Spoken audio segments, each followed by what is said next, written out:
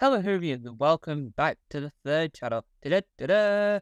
And welcome back to Freezy Tom, the Tom that will stop freezing very soon because the computer will like me again. The connection between me and the computer are very vicious, in a good way. So we're back today with more interviews, but in a special way. We've got a brand new podcast. Shock horror, yes. This will be podcast number 13. Shock horror, indeed, I know. But this is a very special podcast.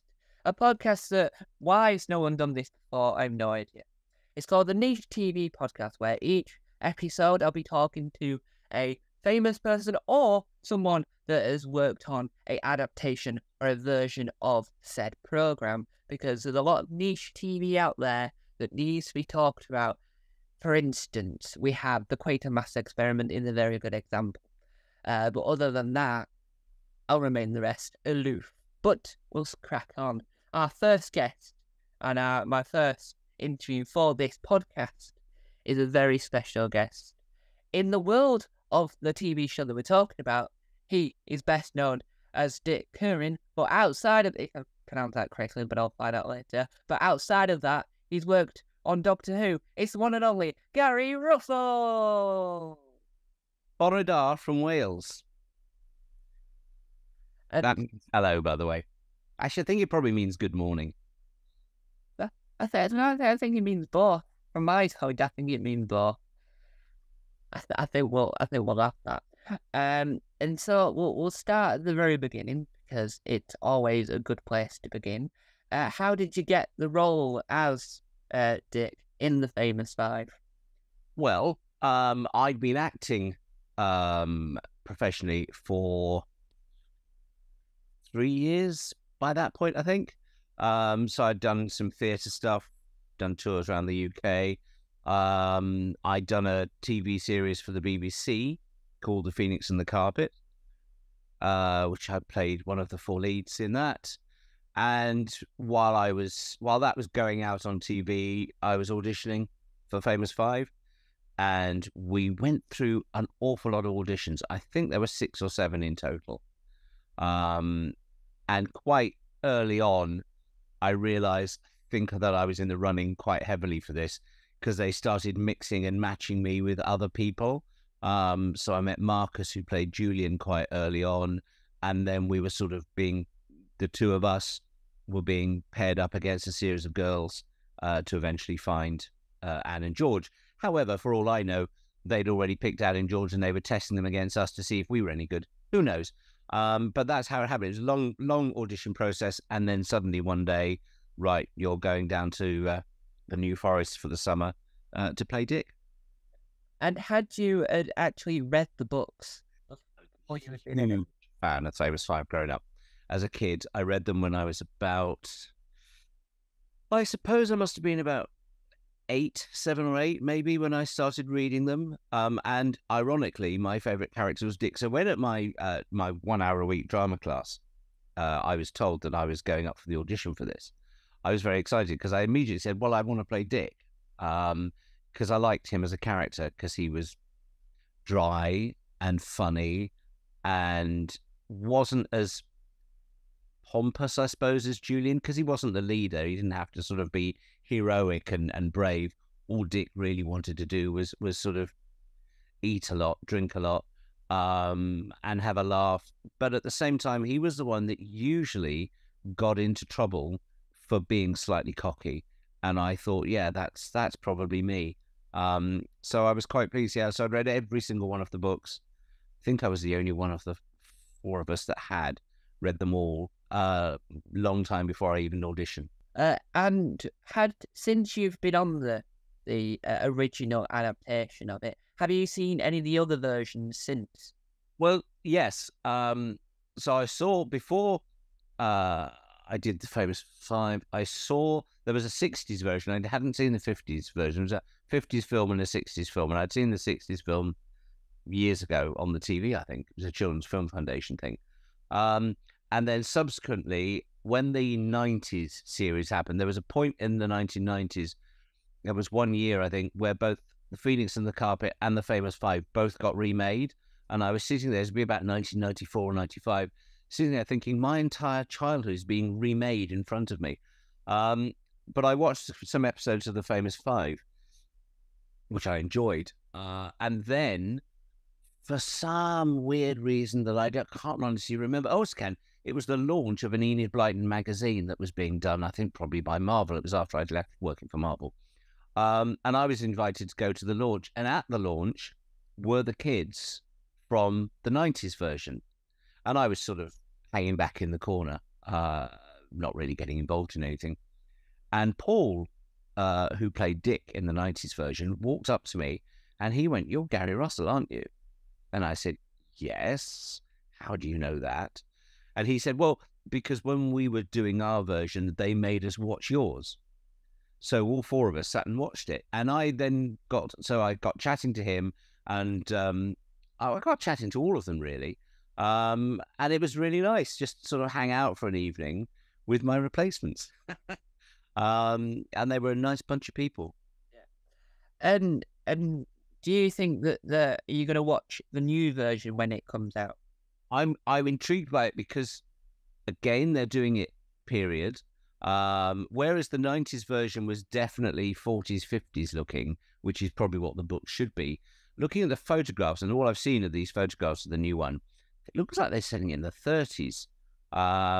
So yes, that could be quite interesting. And the thing about Famous Five is you can do any number of things with it. You can make it modern, you can make it period, you could probably set it in Victorian times, really, because it's the stories that work. They don't rely on technology. They don't rely on anything that dates them. One of the reasons that Blyton's books still sell today is because you can read a Famous Five book or a Secret Seven book or an Island of Adventure book, and there's no mobile phones and there's no cars particularly or anything like that. So they never feel dated and they never feel unapproachable by any audience at any time. They're very cleverly written to be timeless, and therefore I think that also makes them ideal for adaptation into film or TV. And I'm also really intrigued to see how they make, because the last time they made Famous Five films were the German, I think they were the German films. Last time they were made, so I'm intrigued to know how the BBC did it. But how long was the filming days when you were actually filming the series? How long did it take you to do all the filming? The first series took 13 weeks in 1977, and the second series in 78 took 14 weeks. But the second half of that final week, we didn't do anything because we'd finished. And then we had a nice big party at the end. So yeah, and in both cases, it was sort of the summertime to avoid too much crossover with school. And we got shipped off down to the New Forest and had fun. And because I was fractionally old, I was playing the second youngest. Yeah. And I was older than the other kids, which meant that for whatever strange the way things were done back in the 70s with the amount of hours that children could work across a whole year, meant that I could work half an hour longer than the others.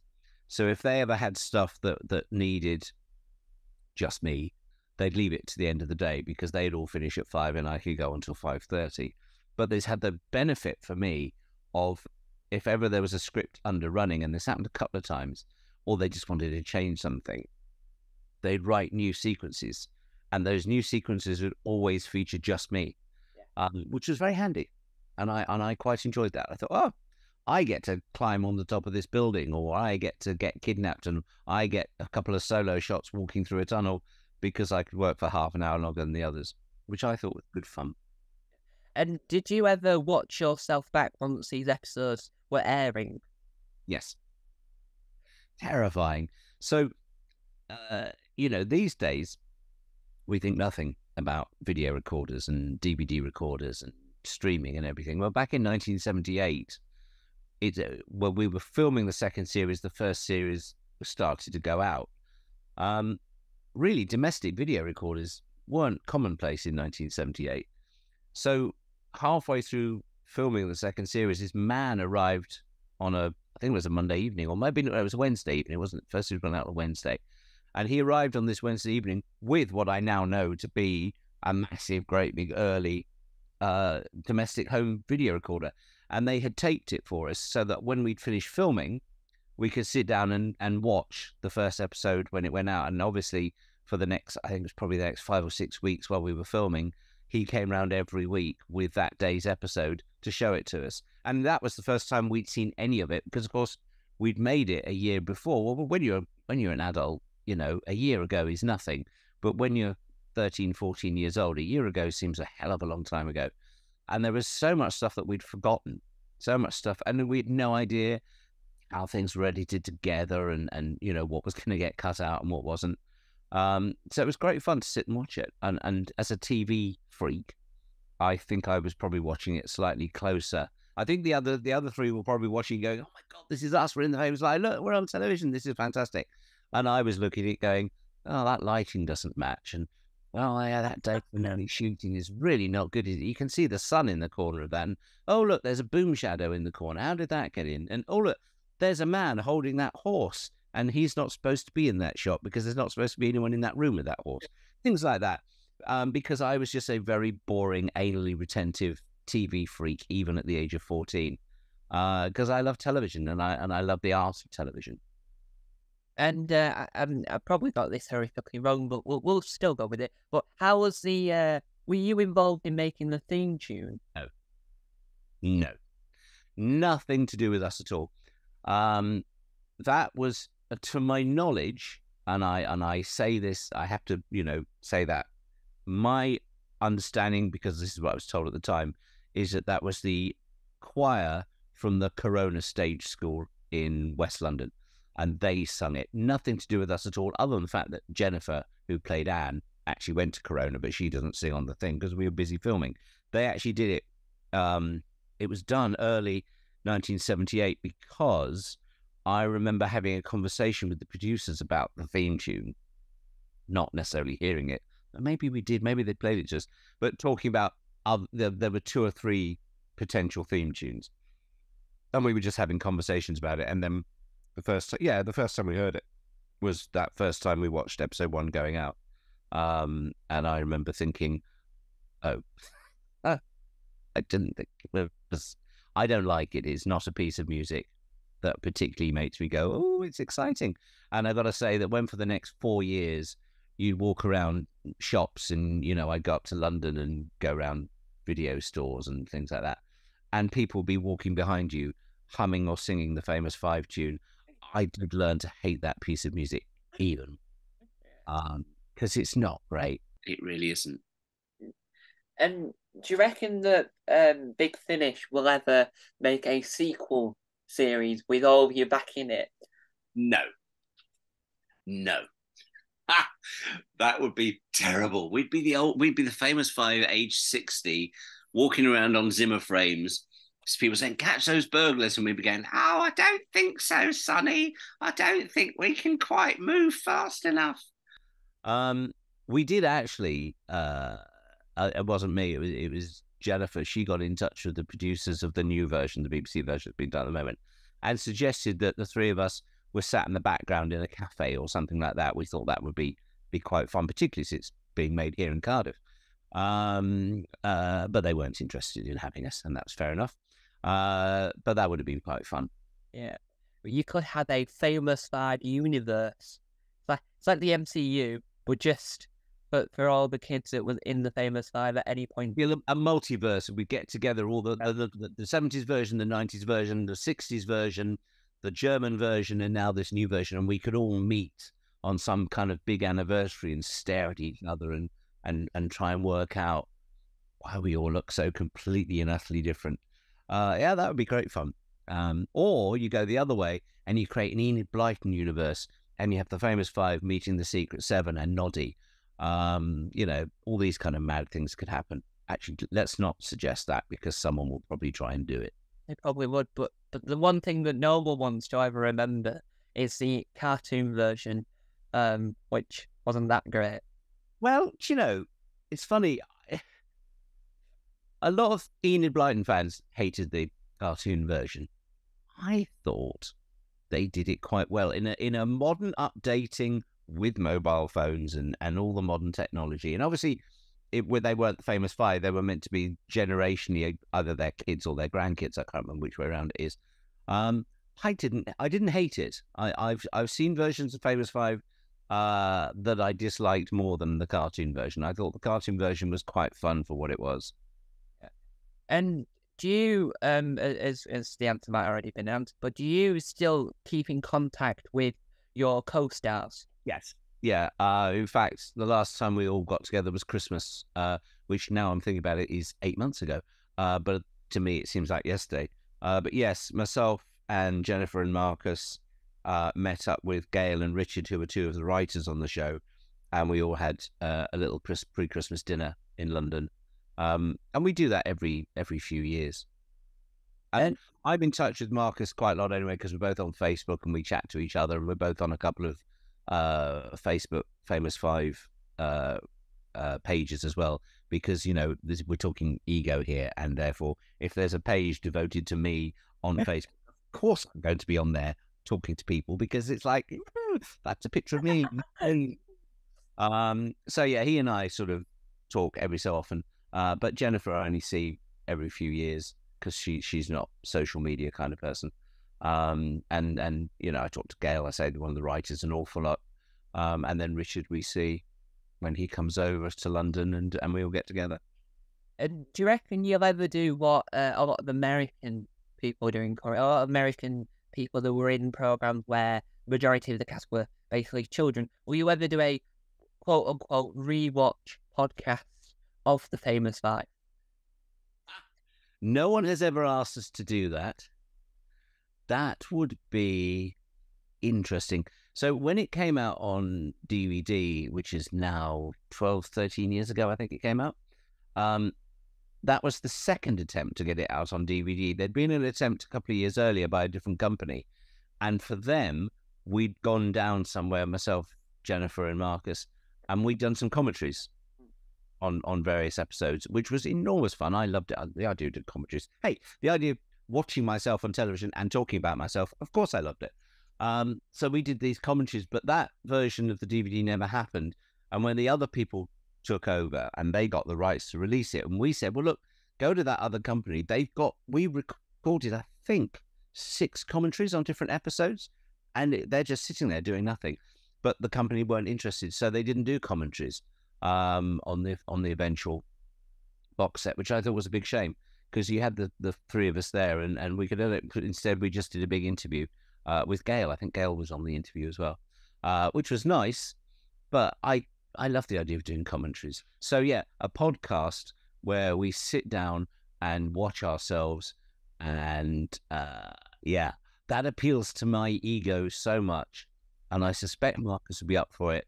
And I imagine Jennifer would probably say, I'll do 1 or 2, but not anymore. Whereas Marcus and I would probably sit down, all right, let's do all 26 episodes. And for anyone that's got this far and still hasn't seen the version, what on earth have you done with your life? But it is available on BritBox for anyone that... See? Yeah, and if you hunt around, you can still find it on Shiny Disc as well. You can. The one on Amazon I saw was £126. Well, you see, that's how much you have to pay for high quality, sophisticated, elegant entertainment. That's clearly the correct price. Yeah, and that was for a new version. For the ones that was like collectible, slightly new, was £40. Whew. So it's completely priced, but it's well worth the money if you have it. But BritBox, yeah, go and watch it on BritBox. I think the BritBox versions are the original UK versions, whereas the version that's on the DVD are actually the German versions. They use the German prints, so they've been cleaned up. In fact, in Germany it was released on Blu-ray because they completely 4K'd it. It looked gorgeous. But it also means that there's no advert breaks, and as a result, there's a few episodes. There's about half a dozen of the episodes are extended slightly because they had extra material that got cut out of the UK one to make room for adverts. But the German prints have got extra scenes in. Yeah. And we all know that the Germans love Famous Five. So it's astonishing. The fandom in Germany, well, actually, the fandom in Europe is huge. France and Spain as well. But Germany is an absolute hotbed of Enid Blyton fandom. And so why do you think that Enid Blyton's so beloved and so well liked, and adaptations work so well to screen and film? Well, I think it's because when she was writing the books, she was smart enough to somehow, either she was clever and she knew this, or it was completely accident. I'm never quite sure. But she made all her books for kids, and I don't include Noddy in this, and Wishing Tree and all that sort of stuff. But your Famous Fives and your Secret Sevens and Island of Adventures and that sort of 9 to 13-year-old books, she made them timeless. She made sure that there was nothing in them that could ever, other than the language, there's nothing in them to date them, to make them go. They couldn't be as relevant and enjoyable in 2023 as they were in 1953. That's an art. That's clever to do that. And that's why they survived. And they've survived controversy, and they've survived librarians refusing to do it. And for many years, the BBC wouldn't, even talk about Blyton because they just thought she was this terrible writer who wrote these patronizing stories for kids. But of course, time has proven that they were wrong, and Blyton was right all along. And now the BBC have Malory Towers, which is their highly phenomenally successful, and like the Famous Five, I think, very cleverly kept in period but updated, and that's how you make good television, is to straddle that line very carefully. And I think Malory Towers clearly did that, and I think Famous Five looks like it's doing it as well. Yeah. And do you look back on these memories of being in it with fond memories, or do you look back and think, oh, I could have done this better, I could have done that better? Well, that's two different questions. Do I look back fondly on it? Enormously. I loved it, and I'm proud of it, and yeah, I worship it. Do I look at it and go, my God, we could have done that better? Absolutely. I'm terrible in it. I'm not the world's greatest actor. But also you look at it from a technical point of view, and you go, this is made by Southern TV, who weren't one of the big players for kids drama. They'd done Freewheelers in the early 70s and not very much in between. It was obviously used on very, very cheap film stock. And they, it was, at the time it was made, it was the most expensive children's program ITV had ever done, which is quite interesting, because you do think, I wonder where that money went, because it didn't go on the film stock. But because it was all location based, and we went round and round, we basically, there wasn't very many places in Hampshire and a little bit of Dorset that we didn't film at. So that was quite freeing, and that shows on screen. I think the money, to the most part, shows on screen. I just wish they could have used some decent sort of 32mm film instead of what looked like reused 16mm. Yeah. And when you're out and about on the street, do you still get recognised for that, or do you now get recognised for your other work? I don't get recognised at all, which is brilliant, and how it should be. I certainly don't get recognised for Famous Five unless someone knows, and then they kind of look and go, well, you're 60 now, you were 13 then. No 60-year-old looks the same as they did when they were 13. So no one's going to walk up to me and go, oh, you were the Famous Five. But once they know if it was something they watched, then they're quite animated and excited by it. And I don't get recognised in the street for anything Doctor Who-wise, because why would I? People get recognised, the people in front of cameras. And my in front of camera life was over and done with by about 1982. So everything I've done subsequently has been as far behind the camera as you can possibly get, which is where I like it. So no, I don't get recognised anywhere, and I quite like that. And if, say for example, the BBC get the rights to your version to be able to release on DVD to do some sort of marketing ploy to get the new version sold and get people to see it, would you ever want to do appear in a documentary, like what the type of stuff that Chris Chapman? Yeah, I will always very happily and very positively talk about anything to do with Famous Five, for whatever it is, because I think it deserves a bit of praise and a bit of reconsideration. Yeah, exactly. Because I think what it needs, if we're going to get a successful DVD release in the UK that's beautiful and in 4K, we need that. We should be able to create. We need to hire Chris Chapman to make documentaries about it, because they're incredible, and it'll just match up perfectly. And yeah, I'd love to do something with Chris like that. That would be brilliant.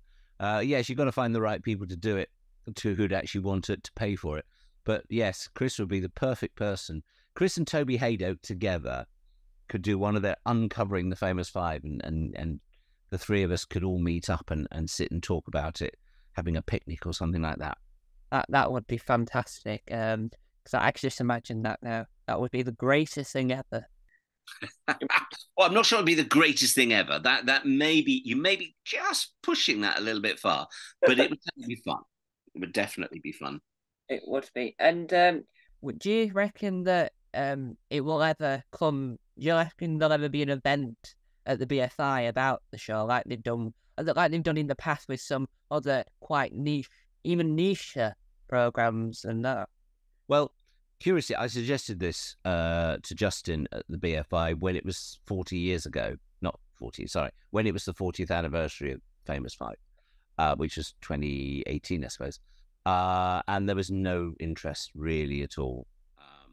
And he tried.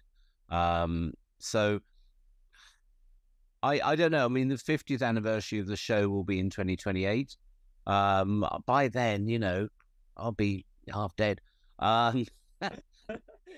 So these kind of things only really happen with anniversaries. I think the only thing you could do is if the BFI did something to launch the new series and asked various people from the previous ones to turn up and wave a claw and say, "Oh yes, I remember it well, and look at all these young people." I think we could probably do that. You could do one of those videos where you give advice to your new incarnation of the role. You say, "Oh, here's what I learned from doing the role."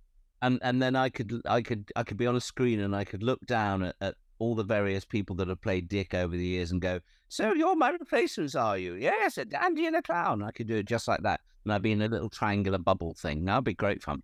Yeah, it would be, or it would make a cracking trailer for the new version. But more likely, they'd actually go, "No, we don't want Gary. We'll replace him with some lookalike who eats pineapple really badly." And you know, that would be my life in a nutshell. Yeah, and so from your time working on the show, when you were on set, on the ground, sniffing the grass, and whatever playful things children do. That's a whole different way of talking about the way that young children actors are. Yeah, sniffing the grass. Yeah, I mean, that never happened. We were very pure. What was your favourite memory of working on set of the show? I've got to be very cheap, and obviously I could say, I mean, for the most part, I was working with the actors because we had such brilliant actors. Everyone was adorable, and I got to work with Patrick Troughton, which was kind of cool. And everyone going, "Don't talk to him about Doctor Who. He doesn't like talking about Doctor Who." So of course I went straight over, talked about Doctor Who. Dr. Simon, a copy of the Abominable Snowman Target novelisation, which I still have on a shelf over there. And he was lovely, and we talked about Doctor Who for hours. But my favourite moment, really, and this comes back to that thing about having a huge ego and it being all about me, was shooting the title sequence. Because, you know, Marcus got to swim on a rope, and Mish got to ride her bike, and Jennifer's on the back of a horse, except she isn't. She's actually on somebody's shoulders. And the dog eats the sausage. And I got taken to the middle of a pond, a huge lake down in Hampshire, sent out by myself on a raft with the camera crew sort of half a mile away. And then they go, "And can you fall in the water?" So I fell in the water. And then they brought the raft back in, and I changed clothes and got dried off and had an identical set of clothes. And then me and the cameraman went out and we did it all over again. "And can you fall in the water?" And I just thought, this is the greatest thing in the world. All they want me to do is have fun and fall in the water. That was my favourite thing of all, was actually shooting that, because I was on my own and I just got to get wet all the time, and it was brilliant. They say the only thing in this, it never worked with children and dogs. Now, obviously, you were all children, so you were working together, so that doesn't apply to this scenario. But what was it like working with the dog? The dog, Toddy, was just so well trained. There was nothing he couldn't do. There was never a point where you sit down and go, the dog's holding anything up. The dog was the best of all of us. In quite seriously, the dog never had any tantrums, never had any sulks, and just did his job. So the dog was fine. I loved working with Toddy. He was brilliant.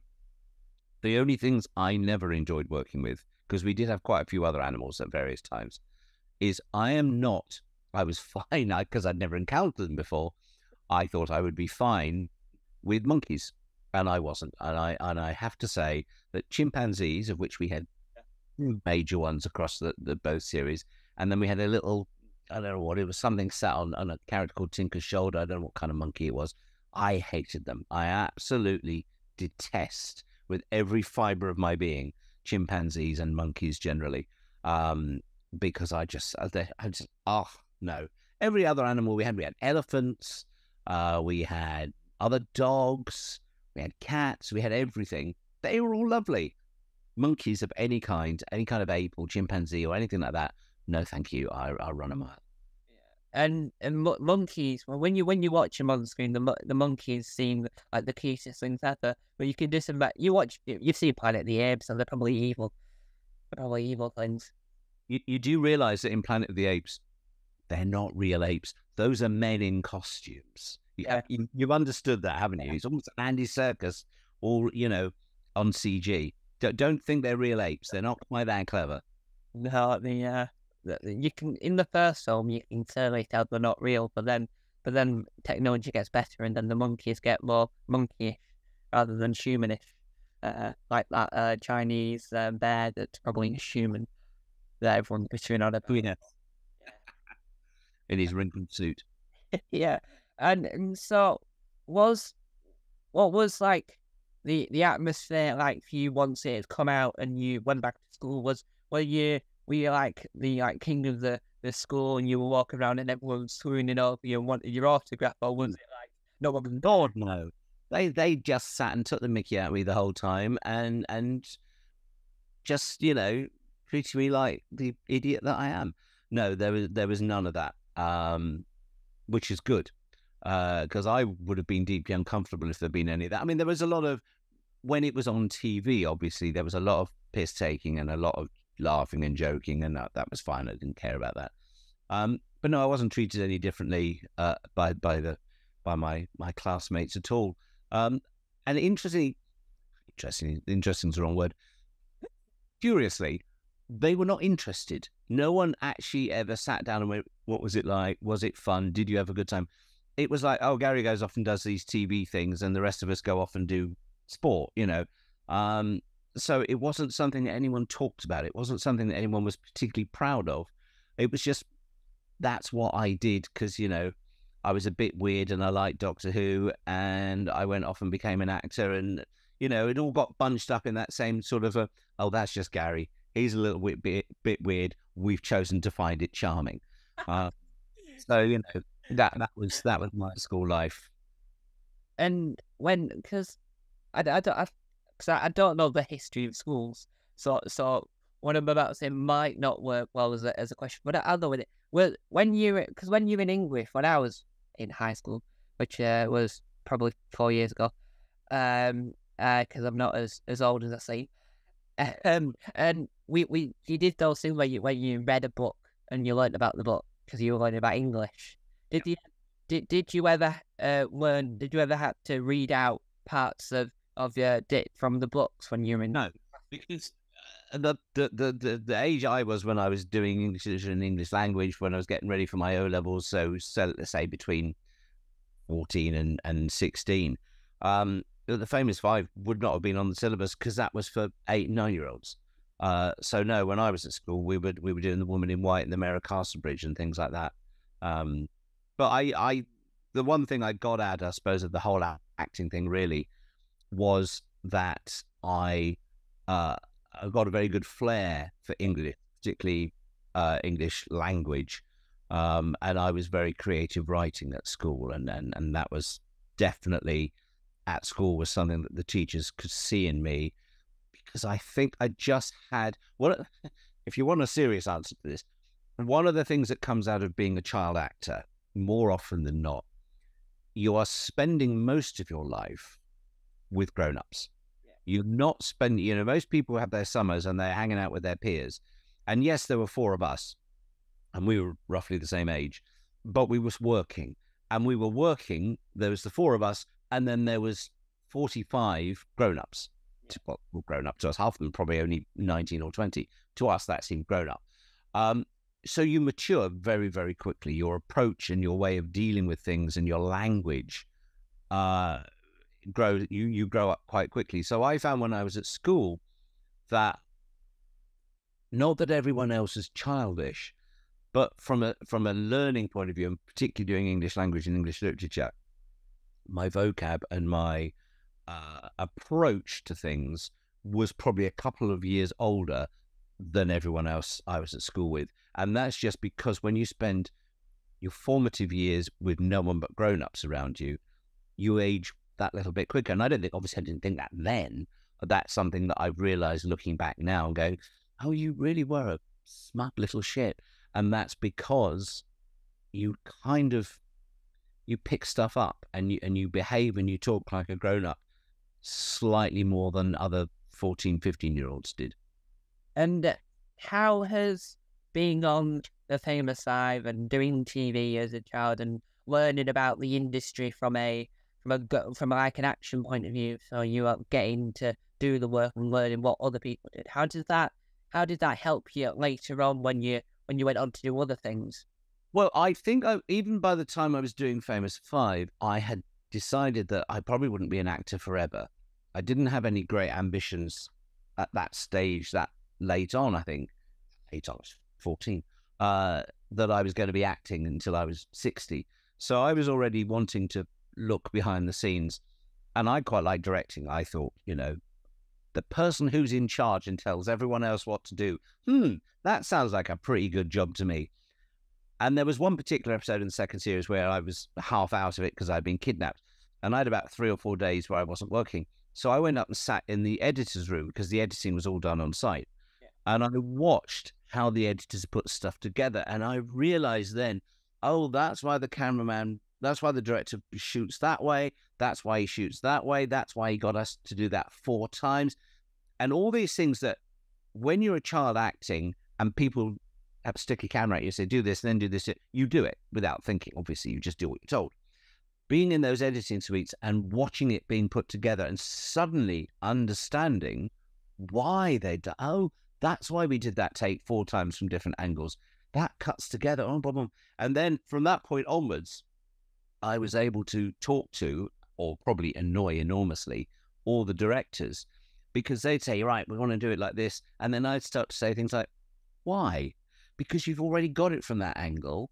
And why would you want to do it from this angle? And they just look at me and go, could you just do it, please? I go, okay. I was already formulating, and I would watch how the directors worked much more closely. And I really began to say, oh, I can see it again. This is my passion and my understanding of television as an art form. I really started to get a good grip of everything that went on behind the scenes. Whereas I think prior to that, I was just the actor, and someone would come over and say, wear these clothes, and someone would come over and say, we're going to put a light here, and you just took it for granted. And after I'd done that 4 days in the editing suite and then started talking to editors and directors, I got an idea of what everybody did and how everybody's job dovetails into this sort of collaborative effort. And that was very important for me and made me realize that if I wasn't going to carry on being an actor, then one way or another, I wanted to work behind the scenes in some form in the media. And I have done ever since. I've stayed in the media doing, 10,000 different jobs. And no one can ever say I've had a career. But I have permanently stayed in the media in some form since I was 14 years old. Well, actually, since I was 10 years old when I first started. And you look back at your time on the show and think do you think to yourself, oh, I could have done it better, I could have done it this, and have you seen I do now. I look at episodes sometimes and think, why? I don't know whether I look at myself and go, I said earlier, I don't think I'm particularly brilliant as an actor in it, so I can look back at that and go, oh God, performance, why didn't you do that line better? But I do sometimes look at the episodes and think, I wonder why that choice was made to shoot at that angle, or why that choice was made to shoot that as day for night when it would have worked much better. Or if they'd put the camera 3 inches to the left, that tree would have blotted out the sun completely, and therefore it really would have looked like a night shot. All of these things, I will watch it. I watch it with a critical with a small c, and try and work out why things are. I don't sit there and go, that was terrible, and write it off. If something, and this is true of not just Famous Five, but everything I've ever been involved in, I will look at it and go, I'm intrigued to know why that decision was made, because it was clearly the wrong decision, or there must have been a reason why something that now looks so logical, but they didn't do that. So there must have been an external force, that maybe it was going to rain, maybe there wasn't a level enough ground to put the camera dolly on, or whatever. There must have been a reason why they didn't shoot it this way. But that's just me having my critical eye on television generally, not just stuff I've been involved in. I'll watch most TV from the 60s and 70s and kind of be quite fascinated as to why decisions were made. Do you think that the books, the TV series either, is very faithful to the books, or do you reckon it's honestly it fell off track? Not at all. Not with R1. They were more faithful in the 90s, I think.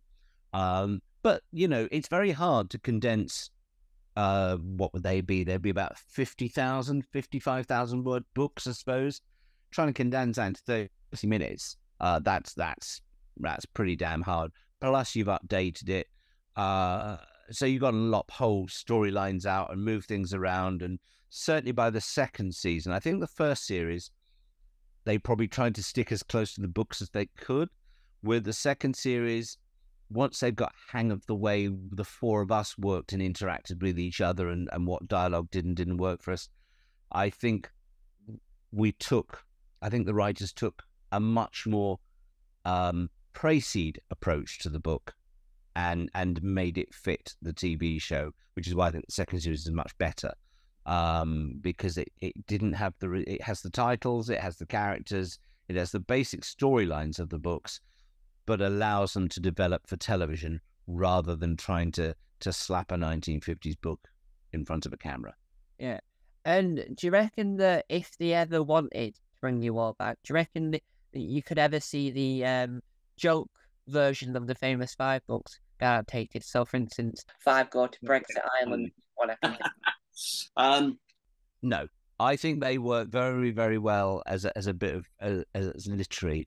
I don't think you could actually. Don't think you could adapt them. Or, I mean, the case of Brexit Island, it'd be a very, very boring book because you'd just be sat down talking for 3 hours. But I like those books. A lot of Enid Blyton fans took great umbrage at them, which is guaranteed to make me like them even more. But I thought they were good fun books. I thought they were very cleverly. They pastiched the style of Blyton without ridiculing it, and I thought that was quite a smart line to straddle. And how come the series came to an end? Well, we ran out of books. Southern wanted to do a third series because they talked to us about taking up an option on us and everything. And obviously, we would have been 15 by then. I'd have been coming up for 16. We were probably reaching the end of our TV shelf life as believable kids at that point. But we could have done another year. We could have had a 1979 series as well, I think. But the Blyton estate put their foot down and said, no, we weren't allowed to make up new stories. They would only allow us to adapt stuff. And I think there's 3 we didn't do, 2 because we couldn't get the rights to them because Children's Film Foundation had them, and 1 we didn't do because it's not very good. So there was nothing else for us to do. The irony being that no sooner had that happened than the estate then went off and commissioned a whole load of new novels from someone in France, which were terrible, but ironically set in the 70s. So you'd like Famous Five visit a TV studio and Famous Five go on a cable car and all this sort of stuff. And I remember sitting there thinking, well, hang on a minute. You told us we couldn't do new stuff for TV, but you've just told this person they can go off and write a whole load of new books. But yeah, so sadly, the choice to end it came from the estate. It didn't come from Southern TV, and it certainly didn't come from us. Yeah, and once the episodes had aired and it had been recorded, did they give you a version of it to keep as a? No. I saw every single episode when it was transmitted at the time, and a couple of repeats. And it wasn't until the first VHS copies came out in '83, I think, the first commercial VHS releases. And we had to buy them. We didn't get sent them. We got sent the covers. That was very nice. Oh, look, here's a cover. And we not have what's inside it. So I remember going down, I think it was my mum, to, it would have been Woolworths in Maidenhead. It would have been Woolworths. And buying the VHSs so we could watch them again. And of course, the VHSs were terrible. They were awful, awful quality. They were like 10th generation prints. They were very dark and murky. They were very badly edited because they were taken from, again, the UK rather than the German sources. So they had the advert breaks, but they were cut out with what appeared to be a pair of garden shears and glued together with sellotape. So those early VHSs were really bad releases. It wasn't until the 2012 DVD release that the show got a really good, pristine, best it could probably be print. And do you own, because you can buy these multi-region DVD players, do you own any of the German 4K DVDs? I haven't got the Blu-rays, but I've got the UK DVDs, I've got the German DVDs, I've got the French DVDs, and I think I've got the Italian DVDs, because that's how egotistical I am. I have to own every copy of myself dubbed into a foreign language, including, interestingly enough, it's either the French or the Italian one, is that I'm played by a woman, because obviously, you know, they want you to sound young and your voice hasn't broken, which of course mine had by the second series. So I was dubbed by a woman, whereas Julian, he was dubbed by a bloke. But you know, the two girls and me were all dubbed by women, and I thought, well, thanks very much, Italy. That's very kind. I won't live that one down. But yeah, no, I've got all of those. Yeah, and do you now, since it's been available on BritBox, a more faster way to press play on it rather than getting your DVD out and putting it down? I love DVDs, but for this context, BritBox is faster. Do you still rewatch some episodes? I don't have BritBox, so no. If I want to watch them, I will have to go out and get the shiny disc and slot it in, press play, sit down, change the input channel. No, I don't sit down and watch them very often. For what reason I can't think what the reason was. I actually did a blitz and watched all 26 episodes. I think I was talking to a couple of people about it. We've been down location hunting over the last few years with 3 or 4 famous Five fans who I'm working out where everything was filmed. And because of that, I sat down and blitzed all 26 episodes, but I don't sit down and watch them on a regular basis. Kind of know them backwards, really. At least I always think I do. And then someone will show me a photograph and go, what episode is this from? And I go, I have no idea. And I try and work out from what terrible costumes I was wearing, what episode it might be, and I'm usually wrong. And so, do you still get fans still coming to talk to you? Obviously, there's a fan here, but do you get like other fans coming up to you to still talk about it? Not face to face, no. I say there's a very good Facebook group specifically for the 77, 78 series on Facebook, and I'm a member on there. And I did a Zoom chat with about 25 of them last year, and that was great fun. That was really nice. And then usually once a year, last couple of years I've done it once every 2 years, I'll go back down to the New Forest with these brilliant fans who work out where the locations were, and I'll go around with them. Not because I'm sitting there going, no guys, you've got this wrong, we didn't film this here, because actually they know more than I do. And I sit there going, wow, yeah, I think you're right, this is the place. Oh my God, I suddenly remember this, and this. And occasionally we'll meet people who lived there back in 1977 and still live there today. And they'll say, oh, I remember you when you were this high. And that's quite nice. Yeah. And so when you go to these locations, are they still the same as they were? Or is it like what they did with the Teletubbies? It really varies. Most of them, I have to say, are pretty much the same. It's the New Forest. I don't think it changes a great deal. A couple of them we walked onto and gone, yeah, this bears no... One we went to a couple of years back was a farm that we'd used and has been now completely converted into an art gallery. So the only thing that's the same is the outside of the building. The insides are all completely different. But that was fascinating. That was absolutely fascinating to walk around that and work out and the owners of the gallery were going, can you work out where you filmed? Because we had the guys I was with, they brought photographs of the locations, and realizing we could actually work out from the inside structure of this art gallery which bit had been which back in 1978. And that was quite fun. On the whole, most of them, with obviously wear and tear of 40 years, they're reasonably recognizable. Yeah, and I'm quite glad about that, because some TV shows, namely Tots TV, had abandoned the building that the Tots lived in, and it was flooded, and people then thought it was a good idea to make spooky videos on YouTube about the discovering it and pretending there's a ghost of one of the Tots floating about. And then the Teletubbies one that I mentioned before had been flattened because it was supposed to be a secret location, but the fans found out where it was, so they had to flatten it so no one would know it was there. So it turned into a pond. Yeah. No, our ones are, because most of them are private dwellings, people tend not to knock them down. I say they changed them quite a lot, but they're mostly recognizable from when we were there, because it's that part of the country where things don't need to change. And when you go to visit these locations, do you feel like all the memories are flowing back, or do you think that it just reminds you of a happy time in your life? Both. I mean, I've got very good recall for stuff. So I can usually remember what was done on what day, and where we stood and where the cameras were and things like that, which is a bit freakish when I think about it, but I have got good recall for that.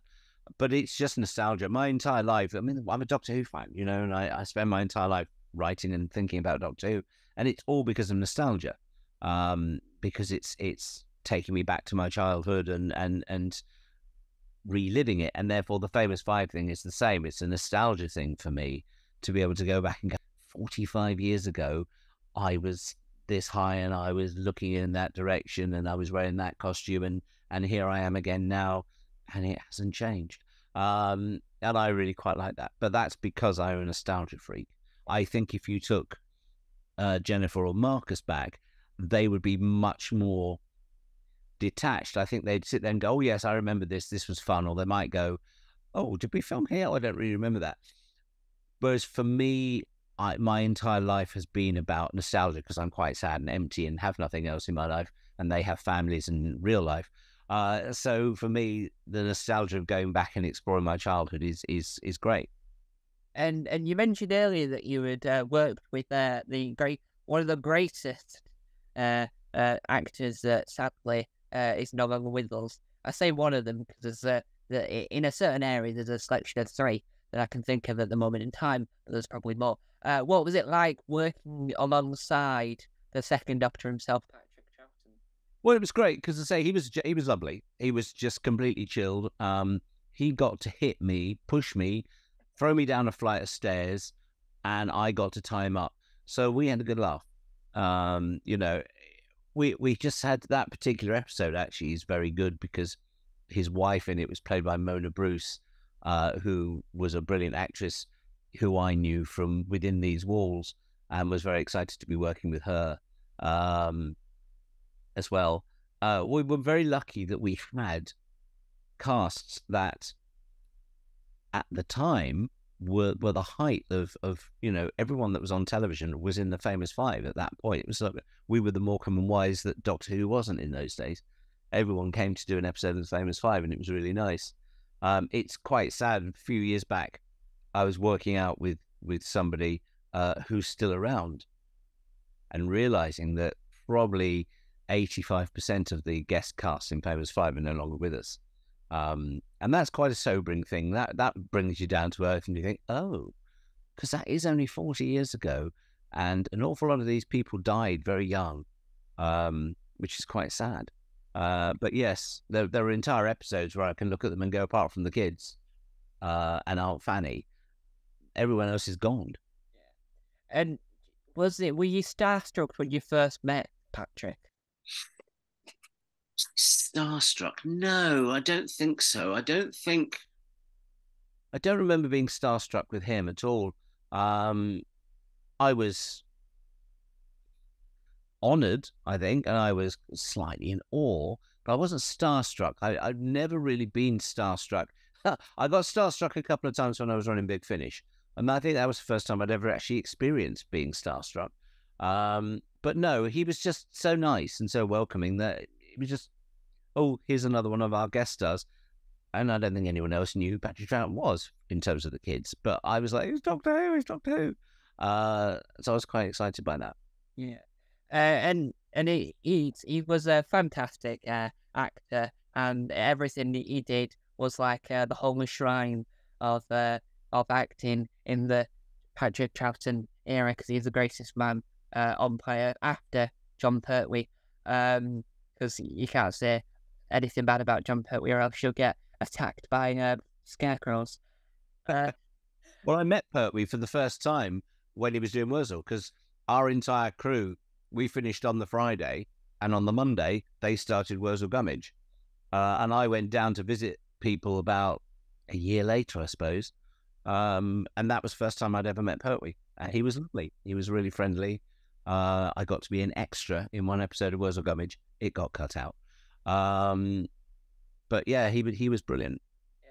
And do you reckon that working on the Famous Five was a springboard for you to know what path you wanted to do? So like you already had a small idea of what you wanted to do after it, but did this like help you to work out what you needed to do to get to your goal of what you wanted to do when you were a lot taller and older?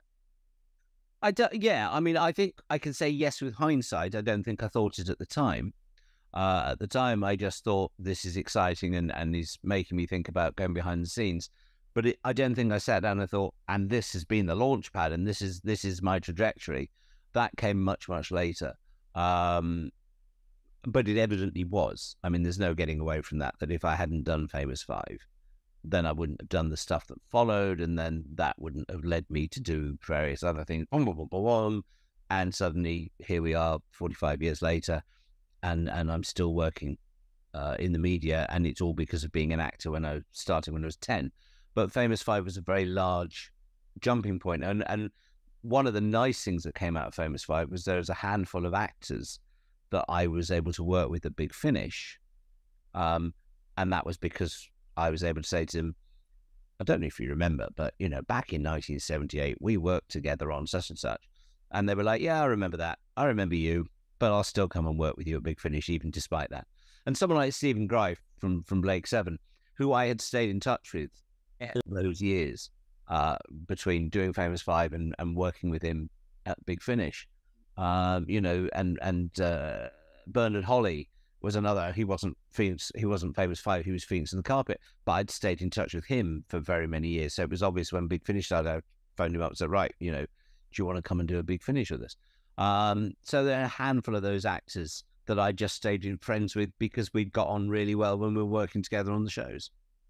And when you worked at Big Finish and you needed to get new actors, did you try and use Famous Five as a one, try to say, I did this, so come and work with me?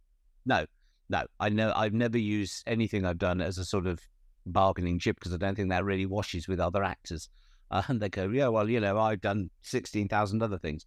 But it did give me that option to say to a handful of people, do you remember when we worked together all those years ago? Prentice Hancock was another one. Do you fancy meeting up for the first time in 45 years? And I'd like to employ you and give you a couple of days' work. So that was always cool. And with the fans and talking to fans, do you get a sense that they really appreciate what you've done for the fandom, rather than just being an actor that was in a program? I don't look at it like that. I suppose so. I that doesn't really resonate with me. I think they like it. They don't seem to say, could you go away and leave us alone? We'd like to enjoy our Facebook page without you butting in every 5 minutes. So that hasn't happened. So that's probably quite nice. I don't really sit and think about that from my point of view. I just think about it from their point of view, because it's lovely that they like a show that I was involved with. So that's just flattering. I don't really, I hope to God I don't come across as sort of, hello, I was one of the Famous Five and I'm desperately important and you should all worship at my feet. I mean, obviously I think that.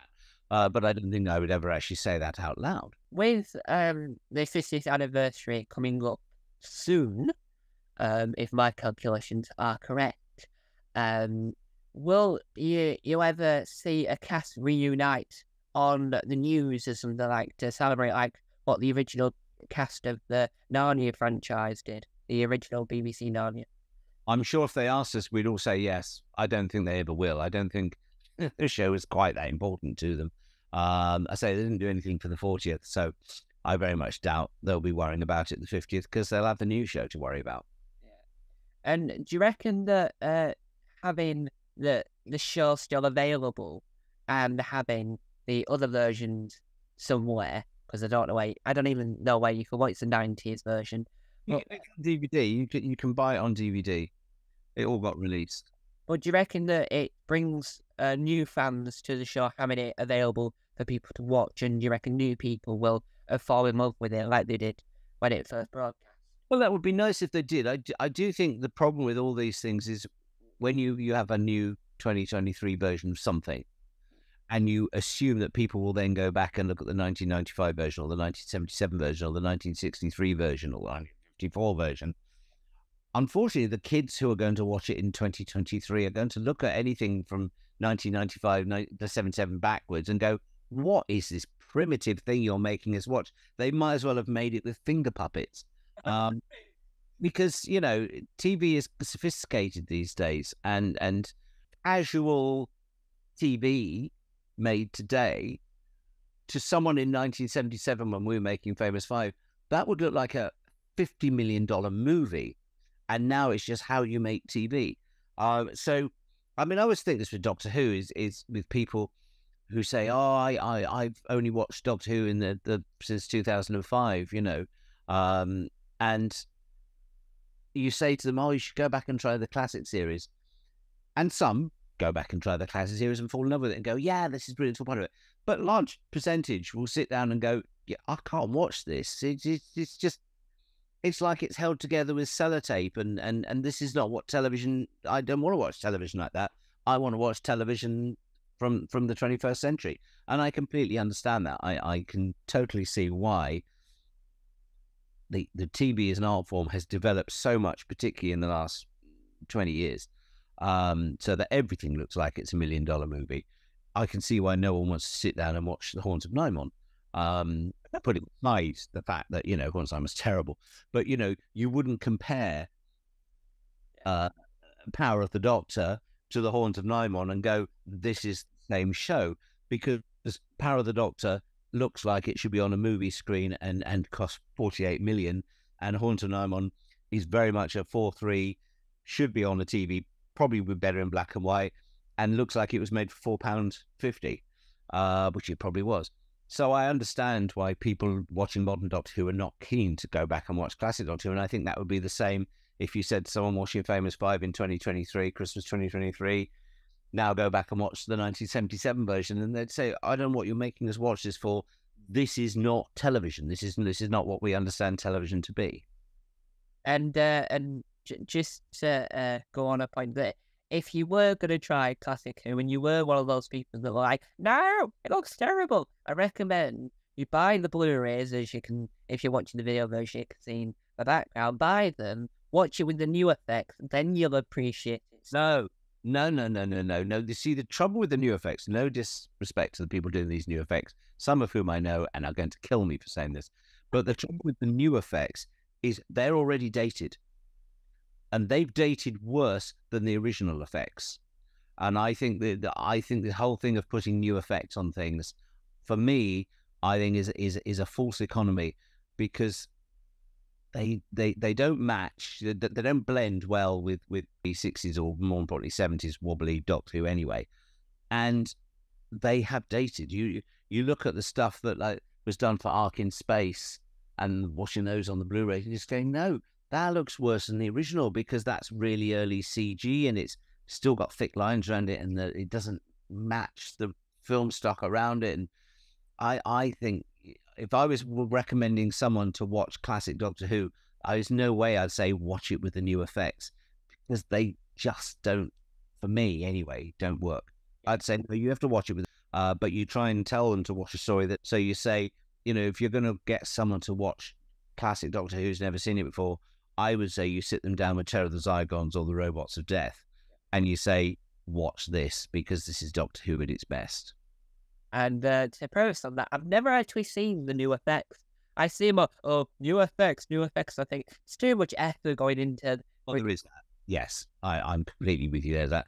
Oh, I just want to press play and watch a Doctor Who. I don't want to go, do you want these effects? Do you want this soundtrack? Do you want it in 5.1 stereo? Do you want it in 2.0 stereo? Blah, blah. No, I just want press play and off it goes. And I still think, before we move on, the greatest thing about the DVD is when because it's a memory that will live with you forever of watching the DVDs. It's a bit where they have the actor that's either involved in the box set or was available but was in Doctor Who saying, if you want some audio features, press enter now. Right. I still think that's like the most memorable bit of the DVDs, other than the episodes and all the special features are on the DVD. It's lovely Sue Kerr's voice at the beginning of those, where she goes, Doctor Who, the face of evil. And you think, oh. And then there's a point where it's not Sue Kerr anymore. You're like, oh, that's when Sue Kerr must have left the BBC and someone else had to come in and go, Doctor Who, Sharda. Yeah. And so, before we go into the slippery slopes that I call trying to end this glorious interview, with say, for instance, as an example, that they needed to re-release the DVDs of your version, would you be happy to be the Sue Kerr of the Famous Five Board and do the Famous Five? Absolutely, Ella. I would do it in Sue's intonation as well. Famous Five. 5 go to Billycock Hill. Part 1. That was just incredible. So, hopefully, if enough fans rabble around, we'll hopefully try and get some. Because I do think that every TV show that's niche and that has a big fan base needs Chris Chapman to make a documentary on them. But by that definition, if something's got a big fan base, can it truly be considered niche?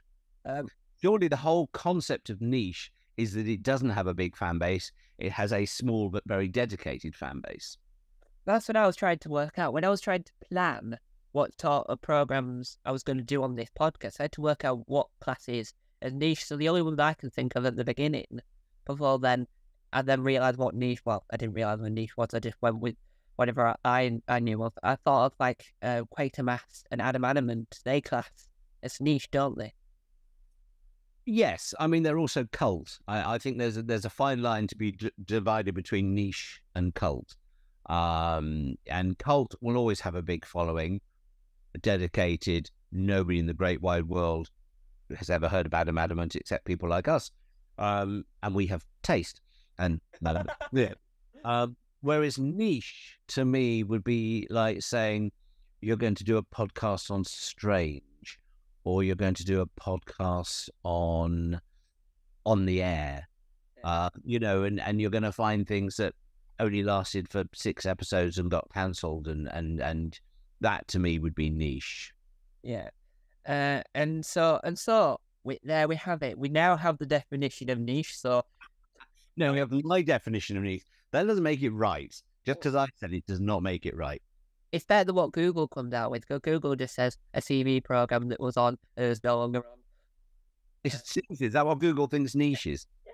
Bless Google. That's AI for you, isn't it?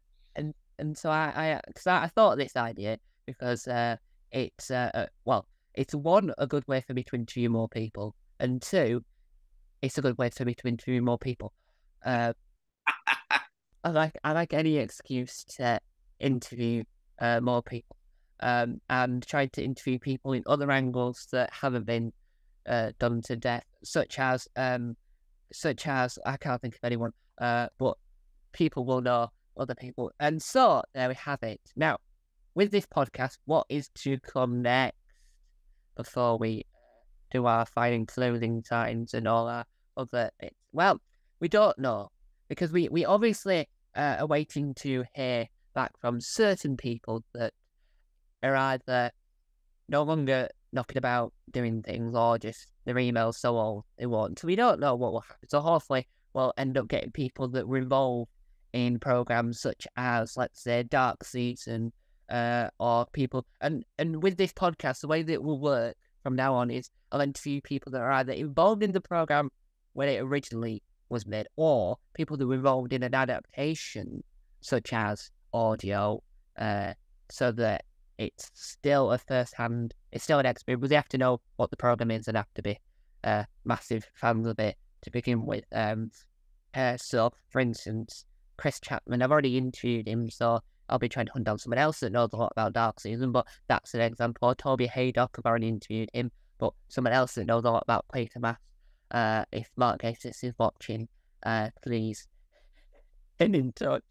I'd love to interview you. And so, thank you for letting me interview you. My pleasure, mate. Absolutely. This is a part of the show, the interviews that I always do, where you can tell people where can they find you, but don't give away your home address. Well, the best place to find me is on Twitter, which is @TwilightStreets.